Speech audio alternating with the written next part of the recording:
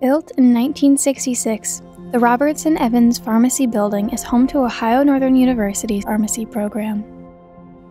The pharmacy building is not only home to the college, but to the fully functioning Healthwise Pharmacy on the east side of the building, with the Hanley and Mary Murphy Wheeler Pharmacy Services Center, as well as the Murphy Wheeler's Drug and Health Information Center down the hall. Additionally, the pharmacy building holds the Purestor Pharmacy Museum, a room full of old bottles of medication and pharmacy equipment from the early days of the practice. The college is complete with several classrooms, all capable of seating 50 or more students. There are 2 tiered lecture halls, a mid-sized hall capable of seating 90 students, and HP 151, which can seat up to 250 students. Each of these lecture spaces are equipped with technology utilized for effective teaching.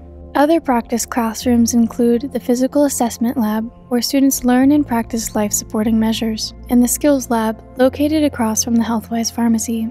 Attached to the Skills Lab, you will find a computer lab and study space. In addition to this study space, the pharmacy building halls have multiple open seating areas with tables and whiteboards. In the Giant Eagle Student Lounge, students also have access to a small kitchenette and vending machine.